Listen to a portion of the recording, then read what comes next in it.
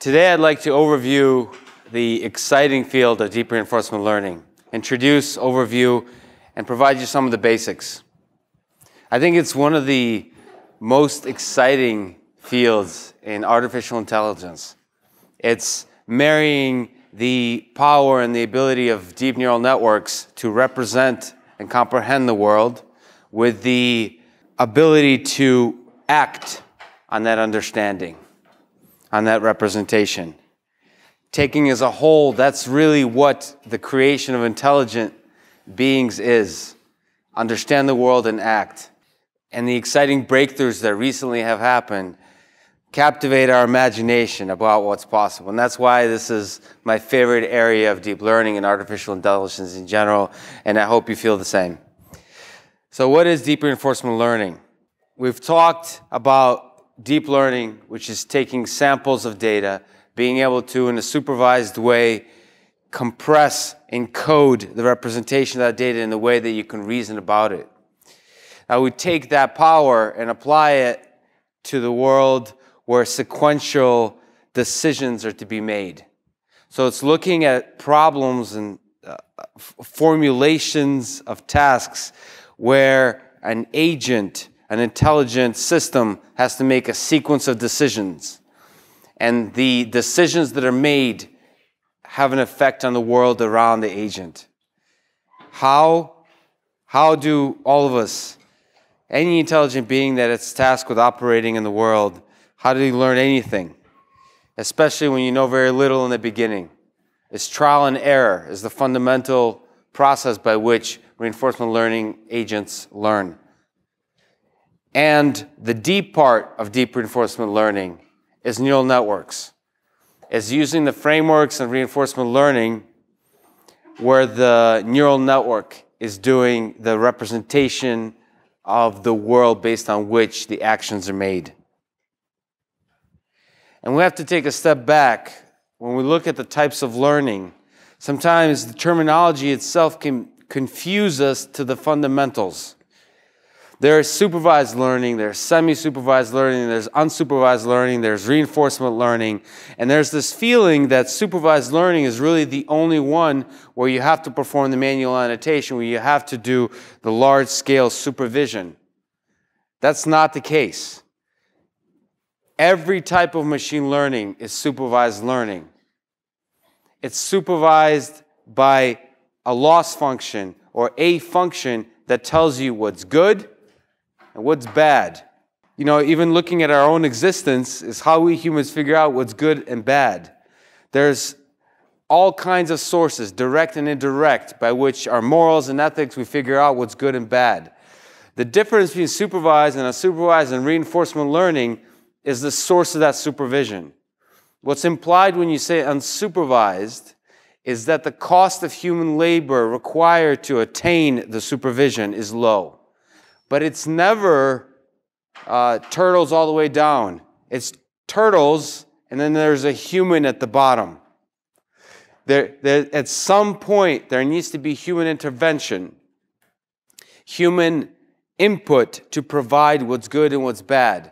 And this will arise in reinforcement learning as well. We have to remember that, because the challenges and the exciting opportunities of reinforcement learning lie in the fact of how do we get that supervision in the most efficient way possible. But supervision, nevertheless, is required for any system that has an input and an output that's trying to learn, like a neural network does, to provide an output that's good. It needs somebody to say what's good and what's bad. For you curious about that, there's been a few books, a couple written throughout the last few centuries from Socrates to Nietzsche. I recommend the latter especially. So let's look at supervised learning and reinforcement learning.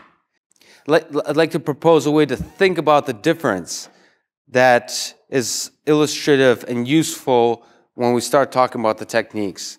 So supervised learning is taking a bunch of examples of data and learning from those examples, where ground truth provides you the compressed semantic meaning of what's in that data. And from those examples, one by one, whether it's sequences or single samples, we learn how to then take future such samples and interpret them.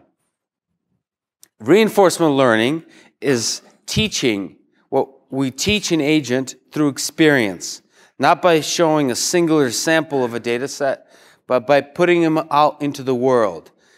The distinction there, the essential element of reinforcement learning then for us, now we'll talk about a bunch of algorithms, but the essential design step is to provide the world in which to experience. The agent learns from the world.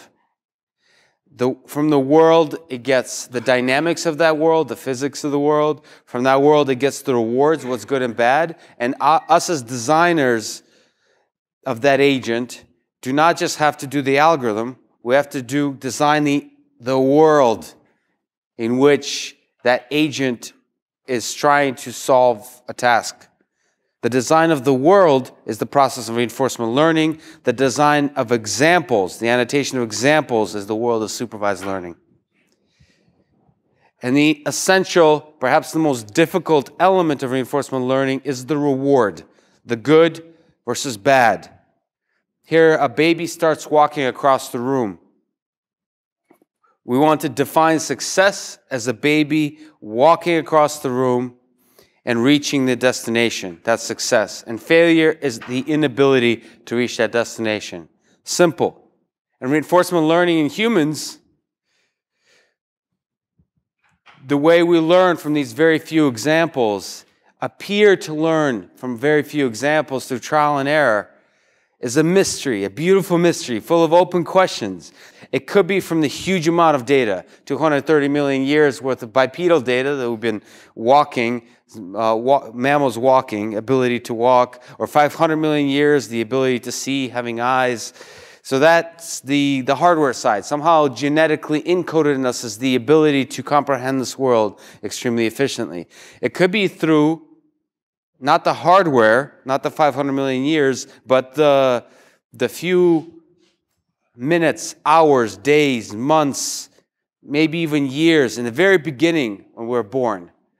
The ability to learn really quickly through observation, to aggregate that information, filter all the junk that you don't need, and be able to learn really quickly through imitation learning, through observation. The way for walking, that might mean observing others to walk. The idea there is, if there was no others around, we would never be able to learn the fundamentals of this walking, or as efficiently. It's through observation. And then it could be the algorithm, totally not understood, is the algorithm that our brain uses to learn. The backpropagation, that's in artificial neural networks, the same kind of processes not understood in the brain, that could be the key. So I want you to think about that as we talk about the very trivial, by comparison, accomplishments in reinforcement learning, and how do we take the next steps. But it nevertheless is exciting to have machines that learn how to act in the world. The process of learning, for those who have fallen in love with artificial intelligence, the process of learning is thought of as intelligence. It's the ability to know very little, and through experience, examples, interaction with the world in whatever medium, whether it's data or simulation, so on, be able to form much richer and interesting representations of that world, be able to act in that world. That's the dream. So let's look at this stack of what it means to be an agent in this world. From top, the input, to the bottom, the output, there's an environment. We have to sense that environment. We have just a few tools. Us humans have several sensory systems. On cars, you can have LiDAR, camera, stereo vision, audio, microphone, networking, GPS, IMU sensors, so on. Whatever robot you can think about, there's a way to sense that world. And you have this raw sensory data. And then once you have the raw sensory data, you're tasked with representing that data in such a way that you can make sense of it, as opposed to all the raw sensors in the eye, the cones, and so on that take in a just giant stream of high bandwidth information. We have to be able to form higher abstractions of features based on which we can reason, from edges to corners to faces and so on. That's exactly where deep learning neural networks have stepped in to be able to, in an automated fashion with as little human input as possible, be able to form higher order representations of that information. Then there's the learning aspect, building on top of the greater abstractions formed through representations, be able to accomplish something useful, whether it's a discriminative task, a generative task, and so on. Based on the representation, be able to make sense of the data, be able to generate new data, and so on. From sequence to sequence to sequence to sample, from sample to sequence, and so on and so forth, to actions, as we'll talk about. And then there is the ability to aggregate all the information that's been received in the past to the useful information that's pertinent to the task at hand. It's the thing, the old, it looks like a duck, quacks like a duck, swims like a duck. 3 different data sets. I'm sure there's state-of-the-art algorithms for the 3: image classification, audio recognition, video classification, activity recognition, so on. Aggregating those 3 together is still an open problem. And that could be the last piece. Again, I want you to think about it as we think about reinforcement learning agents. How do we transfer from the game of Atari to the game of Go, to the game of Dota, to the game of a robot navigating an uncertain environment in the real world? And once you have that, once you sense the raw world, once you have a representation of that world, then we need to act, which is provide actions within the constraints of the world in such a way that we believe can get us towards success. The promise, excitement of deep learning is the part of the stack that converts raw data into meaningful representations. The promise, the dream of deep reinforcement learning is going beyond and building an agent that uses that representation and achieves success in the world. That's super exciting. The framework and the formulation of reinforcement learning at its simplest is that there's an environment and there's an agent that acts in that environment. The agent senses the environment by some observation, whether it's partial or complete observation of the environment, and it gives the environment an action. It acts in that environment, and through the action, the environment changes in some way, and then a new observation occurs. And then also, as you provide the action, make the observations, you receive a reward. In most formulations of this framework, this entire system has no memory. That the only thing you need to be concerned about is the state you came from, the state you arrived in, and the reward received. The open question here is what can't be modeled in this kind of way? Can we model all of it from human life to the game of Go? Can all of this be modeled in this way? And is this a good way to formulate the learning problem of robotic systems in the real world and simulated world? Those are the open questions. The environment could be fully observable or partially observable, like in poker. It could be single agent or multi-agent, Atari versus driving, like deep traffic, deterministic or stochastic, static versus dynamic. Static is in chess, dynamic, again, in driving in most real-world applications. Discrete versus continuous, like games, chess, or continuous in cart pull, balancing a pull on a cart. The challenge for RL in real-world applications is that, as a reminder, supervised learning is teaching by example, learning by example, teaching from our perspective. Reinforcement learning is teaching by experience. And the way we provide experience to reinforcement learning agents currently, for the most part, is through simulation or through highly constrained real-world scenarios. So the challenge is in the fact that most of the successes is with systems, environments that are simulatable. So there's 2 ways to then close this gap, two directions of research and work. One is to improve the algorithms, improve the ability of the algorithms to then to form policies that are transferable across all kinds of domains, including the real world, including especially the real world. So train and simulation, transfer to the real world. Or as we improve the simulation in such a way that the fidelity of the simulation increases to the point where the gap between reality and simulation is minimal to a degree that things learned in simulation are directly, trivially transferable to the real world. Okay, the major components of an RL agent. An agent operates based on a strategy called a policy. It sees the world, it makes a decision. That's a policy. It makes a decision how to act. It sees the reward, sees a new state, acts, sees a reward, sees a new state, and acts. And this repeats forever until a terminal state. The value function is the estimate of how good a state is, or how good a state-action pair is, meaning taking an action in a particular state. How good is that? Ability to evaluate that. And then the model, different from the environment, from the perspective of the agent. So the environment has a model based on which it operates, and then the agent has a representation, best understanding of that model. So the purpose for an RL agent in this simply formulated framework is to maximize reward.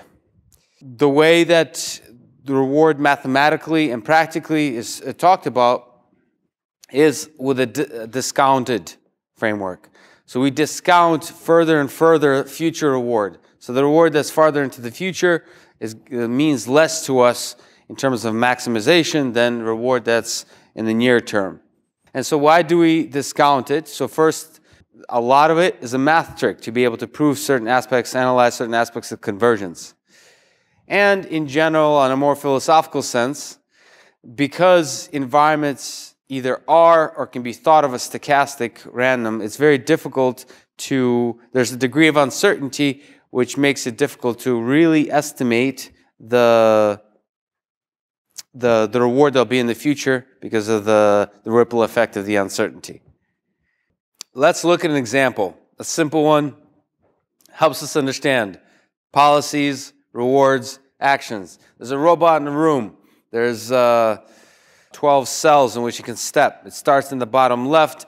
It tries to get rewards on the top right. There's a +1. It's a really good thing at the top right. It wants to get there by walking around. There's a -1, which is really bad. It wants to avoid that square. And the choice of actions is up, down, left, right, 4 actions. So you could think of there being a negative reward of 0.04 for each step. So there's a cost to each step. And there's a stochastic nature to this world, potentially. We'll talk about both deterministic and stochastic.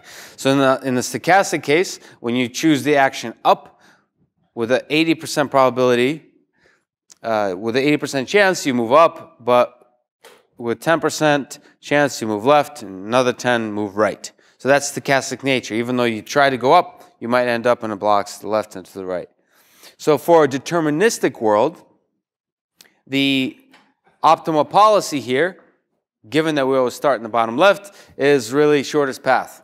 You can't ever, because there's no stochasticity, you're never going to screw up and just fall into the hole, -1 hole, that you just compute the shortest path and walk along that shortest path. Why shortest path? Because every single step hurts. There's a negative reward to it, 0.04. So shortest path is the thing that minimizes the reward. Shortest path to the +1 block.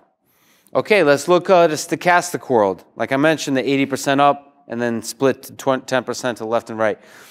How does the policy change? Well, first of all, we need to have a plan for every single block in the area because you might end up there due to the stochasticity of the world. Okay, the basic addition there is that we're trying to go avoid up the closer you get to the -1 hole. So just try to avoid up, because up, the stochastic nature of up means that you might fall into the hole with a 10% chance. And given the 0.04 step reward, you're willing to take the long way home in some cases in order to avoid that possibility, the -1 possibility. Now let's look at a reward for each step if it decreases to -2. It really hurts to take every step. Then, again, we go to the shortest path despite the fact that there's a stochastic nature. In fact, you don't really care that you step into the -1 hole because every step really hurts. You just want to get home. And then you can play with this reward structure, right? Instead of -2 or -0.04, you can look at -0.1. And you can see immediately that the structure of the policy, it changes. So with a higher value, the higher negative reward for each step, immediately the urgency of the agent increases, versus the less urgency, the lower the negative reward. And when the reward flips, so it's positive, every step is a positive. So the entire system, which is actually quite common in reinforcement learning, the entire system is full of positive rewards. And so then the optimal policy becomes the longest path. Is grad school, taking as long as possible, never reaching the destination. So, what lessons do we draw from Robot in the Room? Two things. The environment model, the dynamics, just there in the trivial example, the stochastic nature, the difference between 80%, 100%, and 50%. The model of the world, the environment, has a big impact on what the optimal policy is. And the reward structure, most importantly, the thing we can often control more in our constructs of the task we try to solve in reinforcement learning, is the what is good and what is bad, and how bad is it and how good is it. The reward structure has a big impact. And that has a complete change, like Robert Frost said, a complete change on the policy, the choices the agent makes. So when you formulate a reinforcement learning framework as researchers, as students, what you often do is you design the environment, you design the world in which the system learns. Even when your ultimate goal is the physical robot, there's a lot of work still done in simulation. So you design the world, the parameters of that world, and you also design the reward structure. And it can have transformative results. Slight variations in those parameters can have huge results, on huge differences on the policy that's arrived. And of course, the example I've shown before, or I really love, is the impact of the changing reward structure might have unintended consequences, and those consequences for real-world system can have obviously highly detrimental costs that are more than just a failed game of Atari. So here's a human performing the task, playing the game of coast runners, racing around the track. And so it's when you finish first and you finish fast, you get a lot of points. And so it's natural to then, okay, let's do an RL agent, and then optimizes for those points. And what you find out in the game is that you also get points by picking up the little green turbo things. And what the agent figures out is that you can actually get a lot more points even by simply focusing on the green turbos. Focusing on the green turbos, just rotating over and over, slamming into the wall, fire and everything, just picking it up. Especially because ability to pick up those turbos can avoid the terminal state at the end of finishing the race. In fact, finishing the race means you stop collecting positive reward. So you never want to finish, collect the turbos. And though that's a trivial example, it's not actually easy to find such examples, but they're out there of unintended consequences that can have highly negative detrimental effects when put in the real world. We'll talk about a little bit of robotics. When you put robots, four-wheeled ones, like autonomous vehicles, into the real world, and you have objective functions that have to navigate difficult intersections full of pedestrians, so you have to form intent models of those pedestrians. Here you see cars asserting themselves through dense intersections, taking risks, and within those risks that are taken by us humans when we drive vehicles, we have to then encode that ability to take subtle risk into AI-based control algorithms, perception.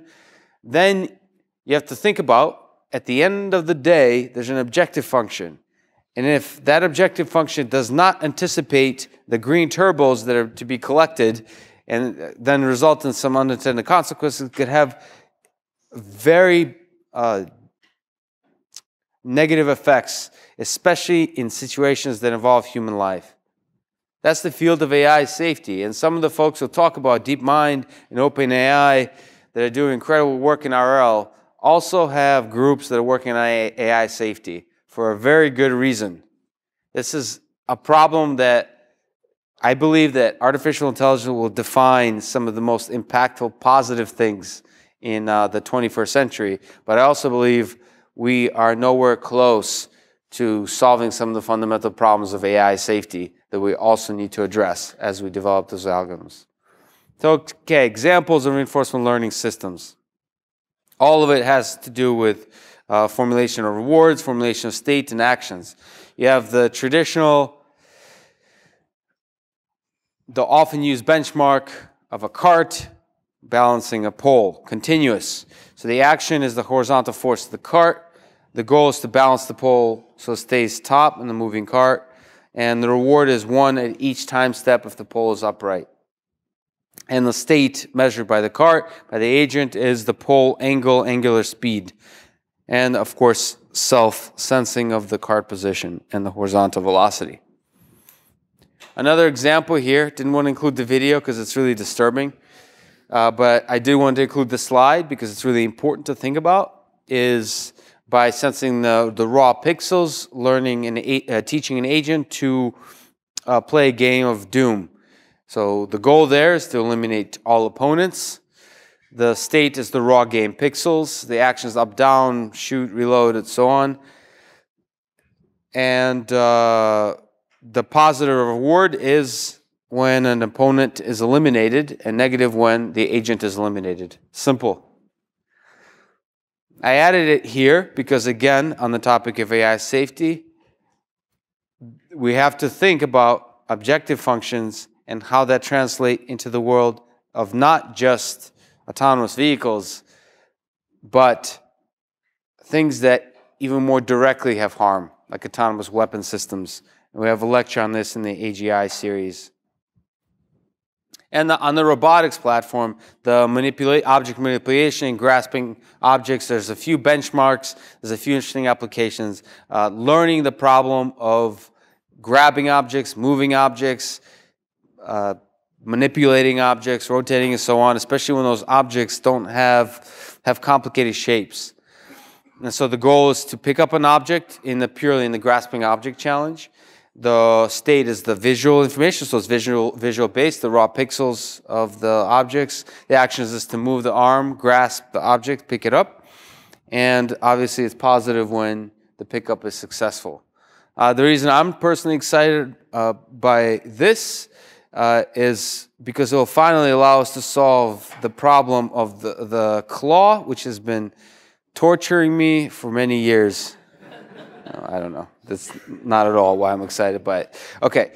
And then we have to think about, as we get greater and greater degree of application in the real world with the robotics, like cars, the main focus of my passion in terms of robotics is how do we encode some of the things that us humans encode? How do we, we have to think about our own objective function, our own reward structure, our own model of the environment about which we perceive and reason about in order to then encode machines that are doing the same. And I believe autonomous driving is in that category. We have to ask questions of ethics. We have to ask questions of risk, value of human life, value of efficiency, money, and so on. All these are fundamental questions that an autonomous vehicle, unfortunately, has to solve before it becomes fully autonomous. So here are the key takeaways of the real-world impact of reinforcement learning agents. On the deep learning side, okay, these neural networks that form higher representation, the fun part is the algorithms, all the different architectures, the different encoder-decoder structures, all the attention, self-attention, recurrence, LSTMs, GRUs, all the fun architectures and the data set, and the ability to leverage different data sets in order to discriminate better than, perform discriminatory tasks better than, you know, MIT does better than Stanford, that kind of thing. That's the fun part. The hard part is asking good questions and collecting huge amounts of data that's representative of the task. That's for real-world impact, not CVPR publication. Real-world impact, a huge amount of data. On the deep reinforcement learning side, the key challenge, the fun part again is the algorithms. How do we learn from data? Some of the stuff I'll talk about today. The hard part is defining the environment, defining the action space, and the reward structure. As I mentioned, this is the big challenge. And the hardest part is how to crack the gap between simulation and the real world. The leaping lizard. That's the hardest part. We don't even know how to solve that transfer learning problem yet for the real world impact. The three types of reinforcement learning. There's countless algorithms, and there's a lot of ways to taxonomize them, but at the highest level, there's model-based and there's model-free. Model-based algorithms learn the model of the world. So as you interact with the world, you construct your estimate of how you believe the dynamics of that world operates. The nice thing about doing that is once you have a model or an estimate of a model, you're able to anticipate, you're able to plan into the future. You're able to use the model to, in a branching way, predict how your actions will change the world, and so you can plan far into the future. This is the mechanism by which you can do chess in the simplest form, because in chess you don't even need to learn the model is given to you, chess, Go, and so on. The most important way in which they're different, I think, is the sample efficiency, is how many examples of data are needed to be able to successfully operate in the world. And so model-based methods, because they're constructing a model, if they can, are extremely sample efficient.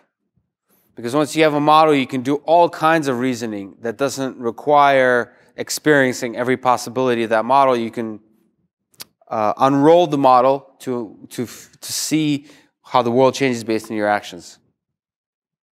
Value-based methods are ones that look to estimate the quality of states, the quality of taking a certain action in a certain state.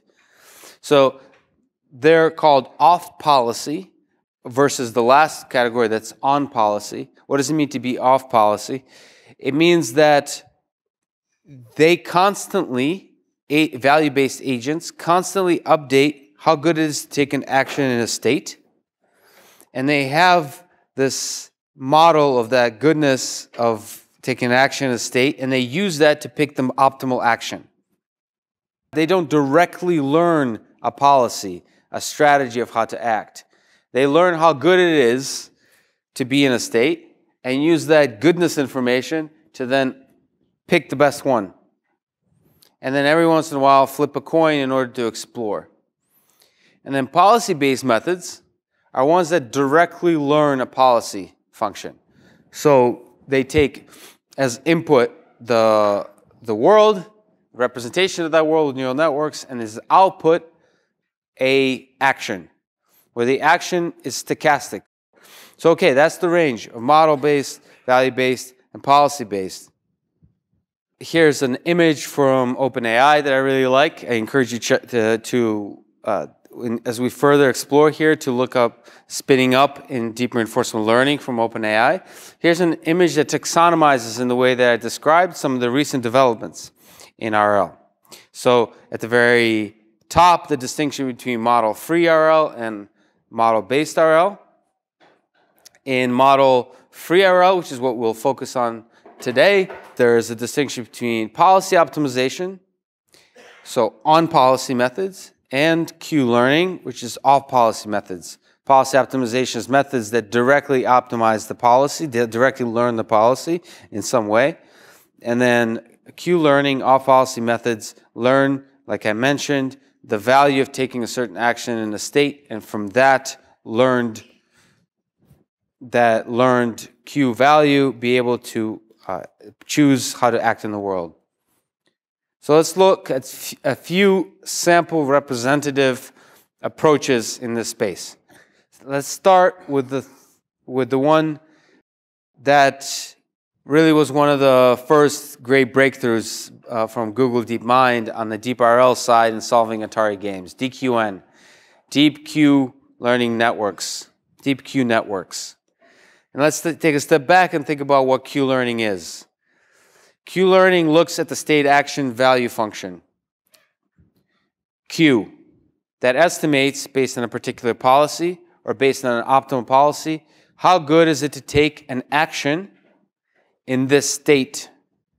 The estimated reward if I take an action in this state and continue operating under an optimal policy. It gives you directly a way to say, amongst all the actions I have, which action should I take to maximize the reward? Now, in the beginning, you know nothing. You don't have this value estimation. You don't have this Q function. So you have to learn it. And you learn it with a Bellman equation of updating it. You take your current estimate and update it with the reward you received after you take an action. Here, it's off policy and model free. You don't have to have any estimate or knowledge of the world. You don't have to have any policy whatsoever. All you're doing is roaming about the world, collecting data when you took a certain action. Here's the reward you received, and you're updating gradually this table where the table has states on the y-axis and actions on the x-axis. And the key part there is, because you always have an estimate of to take an action, of the value of taking that action, so you can always take the optimal one. But because you know very little in the beginning, that optimal is going to, you have no way of knowing that's good or not. So there's some degree of exploration. The fundamental aspect of value-based methods, or any RL methods, like I said, is trial and error, is exploration. So for value-based methods like Q learning, the way that's done is with a flip of a coin, epsilon greedy. With a flip of a coin, you can choose to just take a random action, and you slowly decrease epsilon to 0 as your agent learns more and more and more. So in the beginning, you explore a lot, an epsilon of 1, an epsilon of 0 in the end, when you're just acting greedy based on your understanding of the world as represented by the Q value function. For non-neural network approaches, this is simply a table. This Q function is a table. Like I said, on the Y, state, X, actions. And in each cell, you have a reward that's a discounted reward that you estimate to be received there. And as you walk around with this Bellman equation, you can update that table. But it's a table nevertheless. Number of states times number of actions. Now, if you look at any practical real-world problem, and an arcade game with raw sensory input is a very crude first step towards the real world, so raw sensory information, this kind of value iteration and updating a table is impractical. Because here's, for a game of Breakout, if we look at 4 consecutive frames of a game of Breakout, size of the raw sensory input is 84 by 84 pixels. Grayscale, every pixel has 256 values. That's 256 to the power of whatever 84 times 4 is. Whatever it is, it's significantly larger than the number of atoms in the universe. So the size of this Q table, if we use the traditional approach, is intractable. Neural networks to the rescue. Deep RL is RL plus neural networks, where the neural networks is tasked with taking this in value-based, methods, taking this Q table and learning a compressed representation of it. Learning an approximator for the function from state and action to the value. That's what previously talked about, the powerful ability of neural networks to form representations from extremely high-dimensional, complex, raw sensory information. So it's simple. The framework remains, for the most part, the same in reinforcement learning. It's just that this Q function for value-based methods becomes a neural network and becomes an approximator, where the hope is, as you navigate the world and you pick up new knowledge through the backpropagating, the gradient, and the loss function, that you're able to form a good representation of the optimal Q function. So use neural networks, what neural networks are good at, which is function approximators. And that's DQN, Deep Q Network, was used to have the initial incredible nice results on the arcade games where the input is the raw sensory pixels with a few convolutional layers, fully connected layers, and the output is a set of actions. Probability of taking that action, and then you sample that and you choose the best action. And so this simple agent with a neural network that estimates that Q function, very simple network, is able to achieve superhuman performance on many of these arcade games. That excited the world because it's taking raw sensory information with a pretty simple network that doesn't in the beginning understand any of the physics of the world, any of the dynamics of the environment, and through that intractable space, the intractable state space, is able to learn how to actually do pretty well. The loss function for DQN has two Q functions. One is the expected, the predicted Q value of taking an action in a particular state. And the other is the target against which the loss function is calculated, which is what is the value that you got once you actually taken that action. And once you've taken that action, the way you calculate the value is by looking at the next step and choosing the if you take the best action in the next state, what is going to be the Q function. So there's two estimators going on. In terms of neural networks, there's two forward passes here. There's two Qs in this equation.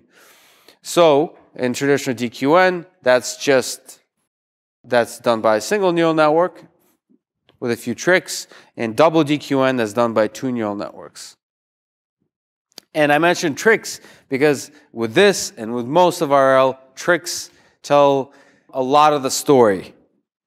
A lot of what makes systems work is the details in games and robotic systems in these cases. The two biggest tricks for DQN that will reappear in a lot of value-based methods is experience replay. So think of an agent that plays through these games as also collecting memories. You collect this bank of memories that can then be replayed.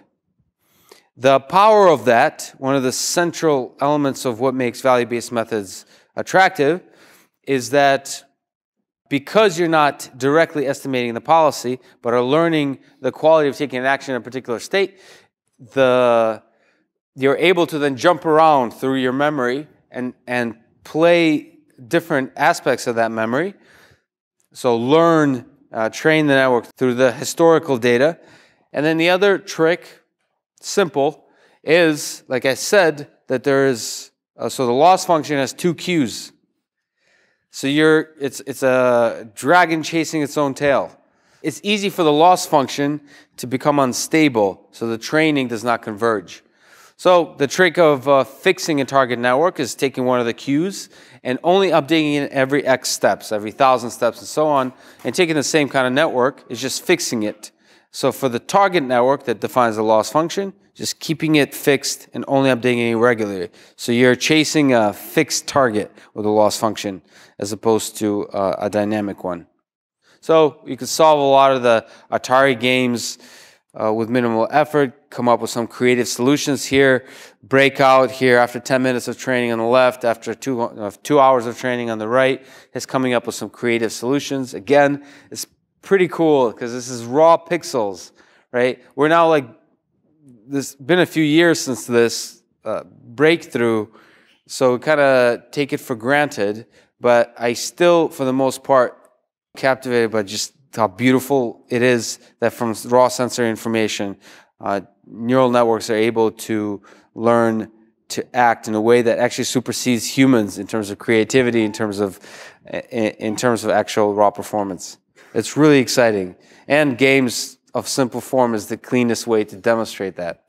And the same kind of DQN network is able to achieve superhuman performance on a bunch of different games.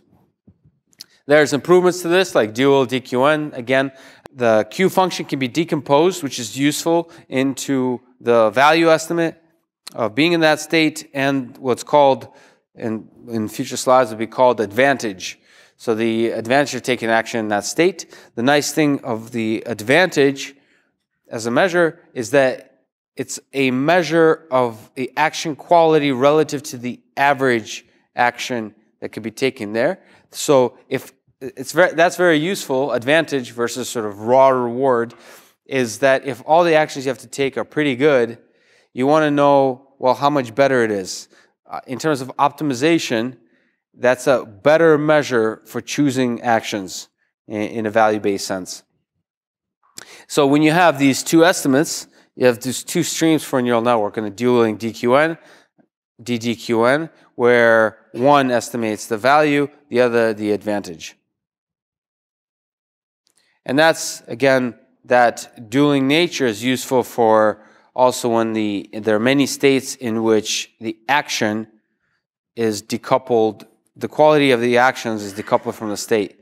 So many states, it doesn't matter which action you take, so you don't need to learn all the different complexities, all the topology of different actions when you in a particular state. And another one is prioritize experience replay. Like I said, experience replay is really key to these algorithms, and the thing that syncs some of the policy optimization methods. And experience replay is collecting different memories, but if you just sample randomly in those memories, you're now affected. The sampled experiences are really affected by the frequency of those experiences occurred, not their importance. So prioritize experience replay assigns a priority, a value, based on the magnitude of the temporal difference learned error. So the stuff you have learned the most from is given a higher priority, and therefore you get to see through the experience replay process that particular experience more often. Okay, moving on to policy gradients. This is on policy versus Q-learning off policy. Policy gradient is directly optimizing the policy, where the input is the raw pixels, and the policy network represents the forms of representations of that environment space, and its output produces a stochastic estimate, a probability of the different actions. Here in the Pong the pixels, a single output that produces a probability of moving the paddle up. So how do policy gradients, vanilla policy gradient, very basic works, is you unroll the environment, you play through the environment. Here, Pong, moving the paddle up and down and so on, collecting no rewards. And only collecting a reward at the very end, based on whether you win or lose. Every single action you've taken along the way gets either punished or rewarded based on whether it led to victory or defeat. This also is remarkable that this works at all, because the credit assignment there is I mean, every single thing you did along the way is averaged out. It's like muddied. It's the reason that policy gradient methods are more inefficient, but it's still very surprising that it works at all. So the pros versus DQN, the value-based methods. is that if the world is so messy that you can't learn a Q function, the nice thing about policy gradient, because it's learning the policy directly, that it will at least learn a pretty good policy. Usually, in many cases, faster convergence. It's able to deal with stochastic policies. So value-based methods cannot learn stochastic policies, and it's much more naturally able to deal with continuous actions. The cons is it's inefficient versus DQN. It can become highly unstable, as we'll talk about some solutions to this during the training process, and the credit assignment. So if we look at the chain of actions that lead to a positive reward, some might be awesome actions, some might be good actions, some might be terrible actions, but that doesn't matter as long as the destination was good, and then every single action along the way gets a positive reinforcement. That's the downside. And there's now improvements to that. Advantage Actor-Critic methods, A2C, combining the best of value-based methods and policy-based methods. So having an actor, two networks. An actor, which is policy-based, and that's the one that takes the actions, samples the actions from the policy network. And the critic, that measures how good those actions are. And the critic is value-based. All right, so as opposed to in the policy update, the first equation there, the reward coming from the destination, the reward being from whether you won the game or not, every single step along the way, you now learn a Q value function, QSA, state and action, using the critic network. So you're able to now learn about the environment, about evaluating your own actions at every step, so you're much more sample efficient. There's asynchronous from DeepMind and synchronous from OpenAI variants of this, but of the Advantage Actor-Critic framework, but both are highly parallelizable. The difference with A3C, the asynchronous one, is that every single agent, so you just throw these agents operating in the environment and they're learning, they're rolling out the games and getting the reward. They're updating the original network asynchronously, the global network parameters asynchronously. And as a result, they're also operating constantly on outdated versions of that network. The OpenAI approach that fixes this is that there's a coordinator, that there's these rounds where everybody, all the agents in parallel are rolling out the episode, but then the coordinator waits for everybody to finish in order to make the update to the global network, and then distributes all the same parameters to all the agents. And so that means that every iteration starts with the same global parameters. And that has really nice properties in terms of convergence and stability of the training process. Okay. From Google, DeepMind, the deep deterministic policy gradient is combining the ideas of DQN, but dealing with continuous action spaces. So taking a policy network, but instead of the Actor-Critic framework, but instead of picking a stochastic policy, having the actor operate in a stochastic nature, is picking the best, picking a deterministic policy. So it's always choosing the best action. But, okay, with that, the problem, quite naturally, is that when the policy is now deterministic, it's able to deal with continuous action space, but because it's deterministic, it's never exploring. So the way we inject exploration into the system is by adding noise.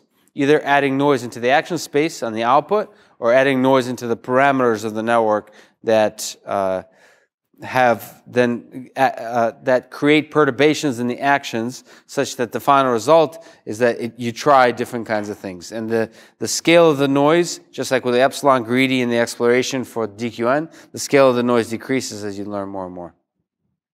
So on the policy optimization side, from OpenAI and others, we'll do a lecture just on this. There's been a lot of exciting work here. The basic idea of optimization, on-policy optimization with PPO and TRPO is, first of all, we want to formulate reinforcement learning as purely an optimization problem. And Second of all, if policy optimization, the actions you take influences the rest of the optimization process, you have to be very careful about the actions you take. In particular, you have to avoid taking really bad actions. When your convergence, the training performance in general, collapses. So how do we do that? There's the line search methods, which is where gradient descent or gradient ascent falls under, which is how we train deep neural networks, is you first pick a direction of the gradient and then pick the step size. The problem with that is that can get you into trouble. Here is a nice visualization walking along a ridge. It can result in you stepping off that ridge. Again, the collapsing of the training process, the performance. The trust region is the underlying idea here for the policy optimization methods that first pick the step size, so they constrain in various kinds of ways the magnitude of the difference to the weights that's applied, and then the direction. So placing a much higher priority in not choosing bad actions that can throw you off the optimization path, trajectory we should take to that path. And finally, on the model-based methods, and we'll also talk about them, in the robotics side, there's a lot of interesting approaches now where deep learning is starting to be used for model-based methods when the model has to be learned. But of course, when the model doesn't have to be learned, it's given, inherent to the game. You know the model, like in Go and chess and so on. AlphaZero has really done incredible stuff. So what is the model here? So the way that a lot of these games are approached, game of Go, it's turn-based. One person goes and another person goes, and there's this game tree. At every point, there's a set of actions that can be taken. And quickly, if you look at that game tree, it becomes, it grows exponentially, so it becomes huge. The game of Go is the hugest of all in terms of, because the number of choices you have is the largest, and there's chess. And then, it gets to checkers and then tic-tac-toe, and it's just the degree at every step increases, decreases based on the game structure. And so the task for a neural network there is to learn the quality of the board. It's to learn which boards, which game positions are most likely to result in are most useful to explore and result in a highly successful state. So that choice of what's good to explore, what branch is good to go down, is where we can have neural networks step in. And with AlphaGo, it was pre-trained. The first success that beat the world champion was pre-trained on expert games. Then with AlphaGo 0, it was no pre-training on expert systems, so no imitation learning. It's just purely through self-play, through suggesting, through playing itself, new board positions. Many of these systems use Monte Carlo tree search, and during this search, balancing exploitation and exploration, so going deep on promising positions based on the estimation of the neural network, or with a flip of a coin, playing underplayed positions. And so this here you could think of as an intuition of looking at a board and estimating how good that board is, and also estimating how good that board is likely to lead to victory down the end.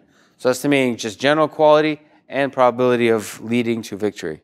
Then the next step forward is AlphaZero, using the same similar architecture with MCTS, Monte Carlo tree search, but applying it to different games and applying it and competing against other engines, state-of-the-art engines, in Go, in Shogi, in chess, and outperforming them with very few steps. So here's this model-based approaches, which are really extremely simple, efficient, if you can construct such a model. And in the robotics, if you can learn such a model, can be exceptionally powerful. Here, beating the engines which are far superior to humans already. Stockfish can destroy most humans on Earth at the game of chess. The ability through learning, through estimating the quality of a board, to be able to defeat these engines is incredible. And the the exciting aspect here versus engines that don't use neural networks is that the number, it really has to do with, based on the neural network, you explore certain positions. You explore certain parts of the tree. And if you look at grandmasters, human players in chess, they seem to explore very few moves. They have a really good neural network at estimating which are the likely branches which will provide value to explore. And on the other side, stockfish and so on are much more brute force in their estimation for the MCTS. And then AlphaZero is a step towards the grandmaster, because the number of branches that need to be explored is much, much fewer. A lot of the work is done in the representation formed by the neural network, which is super exciting. And then it's able to outperform stockfish in chess, it's able to outperform Elmo in shogi, and itself in Go, or the previous iterations of AlphaGo Zero and so on. Now, the challenge here, the sobering truth, is that majority of real-world application of agents that have to act in this world, perceive the world and act in this world, are for the most part not based, have no RL involved. So the action is not learned. You use neural networks to perceive certain aspects of the world, but ultimately the action is not learned from data. That's true for most of the autonomous vehicle companies, or all of the autonomous vehicle companies operating today. And it's true for robotic manipulation, industrial robotics, and any of the humanoid robots that have to navigate in this world under uncertain conditions. All the work from Boston Dynamics doesn't involve any machine learning as far as we know. Now, that's beginning to change here with Animal, the recent development, where the certain aspects of the control of robotics is being learned. You're trying to learn more efficient movement. You're trying to learn more robust movement on top of the other controllers. So it's quite exciting through RL to be able to learn some of the control dynamics here that's able to teach this particular robot to be able to get up from arbitrary positions. So it's less hard coding in order to be able to deal with unexpected initial conditions and unexpected perturbations. So it's exciting there in terms of learning the control dynamics. And some of the driving policy, so making driving behavior decisions, changing lanes, turning, and so on, that if you were here last week, heard from Waymo, they're starting to use some RL in terms of the driving policy in order to especially predict the future. They're trying to anticipate, intent modeling, predict where the pedestrians, where the cars are going to be based on the environment. They're trying to unroll what's happened recently into the future and beginning to move beyond sort of pure end-to-end on NVIDIA end-to-end learning approach of the control decisions, are actually moving to RL and making long-term planning decisions. But again, the challenge is the gap, the leap needed to go from simulation to real world. Most of the work is done from the design of the environment and the design of the reward structure. And because most of that work now is in simulation, we need to either develop better algorithms for transfer learning or close the distance between simulation and the real world. And also, we could think outside the box a little bit. I had the conversation with Peter Abeel recently, one of the leading researchers in deep RL. It kind of, on the side, quickly mentioned the idea is that we don't need to make simulation more realistic. What we could do is just create an infinite number of simulations, or a very large number of simulations. And naturally, the regularization aspect of having all those simulations will make it so that our reality is just another sample from those simulations. And so maybe the solution isn't to create higher fidelity simulation or to create transfer learning algorithms. Maybe it's to build a arbitrary number of simulations, so then that step towards creating an agent that works in the real world is a trivial one. And maybe that's exactly whoever created the simulation we're living in and the multiverse that we're living in did. Next steps. The lecture videos, we have several in RL, will be made all available on deeplearning.mit.edu. We'll have several tutorials in RL on GitHub. The link is there. And I really like the essay from OpenAI on spinning up as a deep RL researcher. You know, if you're interested in getting into research in RL, what are the steps you need to take? From the background of developing the mathematical background, probstat and multivariate calculus, to some of the basics, like we covered last week on deep learning, some of the basics ideas in RL, just terminology and so on, some basic concepts, then picking a framework, TensorFlow or PyTorch, and learn by doing. Right? Implement the algorithms I mentioned today. Those are the core RL algorithms. So implement all of them from scratch. It should only take about 200, 300 lines of code. They're actually, when you put it down on paper, are quite simple, intuitive algorithms. And then read papers about those algorithms that follow after, looking not for the big waving performance, the hand-waving performance, but for the tricks that were used to train these algorithms. The tricks tell a lot of the story, and that's the useful parts that you need to learn. And iterate fast on simple benchmark environments. So OpenAI Gym has provided a lot of easy-to-use environments that you can play with, that you can train an agent in minutes, hours, as opposed to days and weeks. And so iterating fast is the best way to learn these algorithms. And then on the research side, there's 3 ways to get a best paper award, right? To publish and to contribute and have an impact in the research community in RL. One is improve an existing approach, given a particular benchmarks. There's a few benchmark data sets, environments that are emerging, so you want to improve on the existing approach, some aspect of the convergence and the performance. You can focus on an unsolved task. There's certain games that just haven't been solved through the RL formulation, or you can come up with a totally new problem that hasn't been addressed by RL before. So with that, I'd like to thank you very much. Tomorrow, I hope to see you here for Deep Traffic. Thanks.